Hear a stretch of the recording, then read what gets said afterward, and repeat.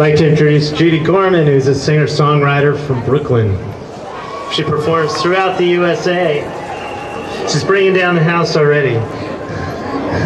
She's a member of Local 1000, and here she is. Give her a big welcome.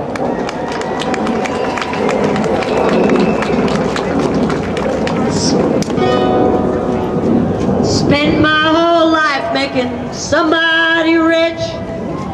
I busted my ass for that son of a bitch, and he left me to die like a dog in a ditch. And he told me I'm all used up. He used up my labor, he used up my time. He plundered my body, he squandered my mind. He left me a pension of handouts and wine. Told me I'm all used up.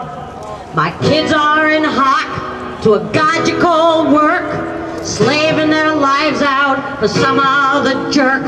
My youngest in Frisco just made shipping clerk, and he don't know I'm all used up. Some people reaching for power and gold. They don't have respect for anything old. For pennies they're bought, for promises sold. Someday they'll be all used up.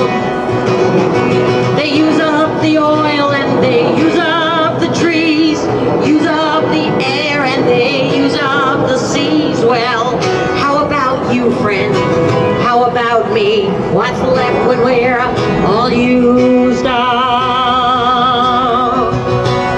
I'll live out my life in this crummy hotel, lousy with bugs, and my God, what a smell. But my plumbing still works, I'm clear as a bell.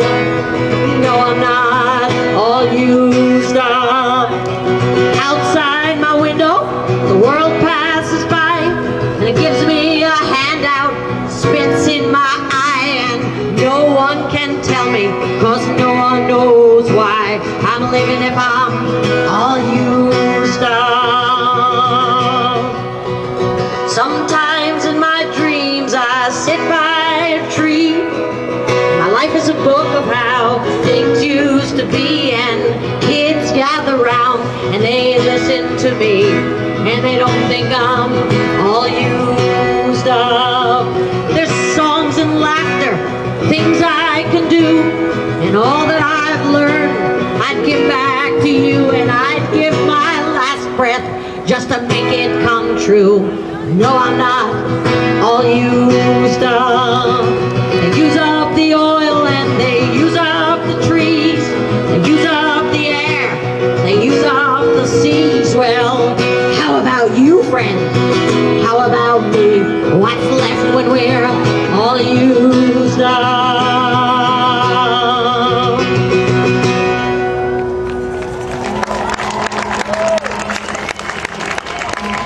If you want higher wages, let me tell you what to do. You got to talk to the workers in the shop with you. You got to build your union. You got to make it strong. And if you all stick together, well, it won't be long. You get shorter hours, higher wages, better working conditions, vacations with pay. Take your kids to the seashore. It ain't quite that simple, so I better explain just why you got to ride on the union train. Because if you wait for the boss to raise your pay, you'll all be waiting till Judgment Day. You'll all be buried, gone to heaven, and saying, Peter be the straw boss then. Now, you know you're underpaid, but the boss says you ain't, and he speeds up the work till you're about to faint. You may be down and out, but you ain't beaten. You can pass out a leaflet, you can call a meeting, talk it over. Speak your mind, decide to do something about it.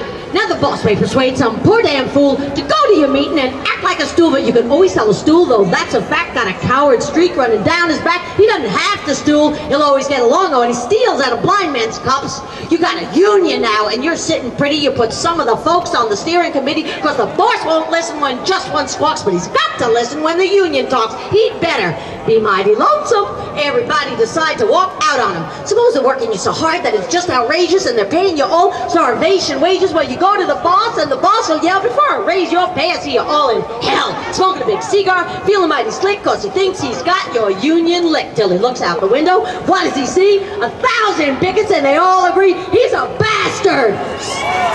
Slave driver, then he beats his wife. Now here you come to the hardest time, because the boss will try to bust your picket line. He will raise your meeting, hit you on the head, call every one of you a goddamn red unpatriotic. Evildoers, terrorists, sabotaging the national homeland security.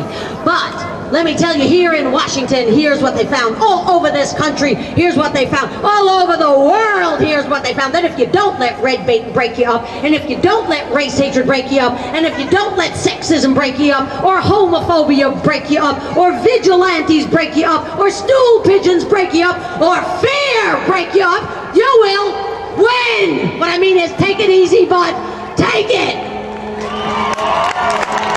Judy Gorman.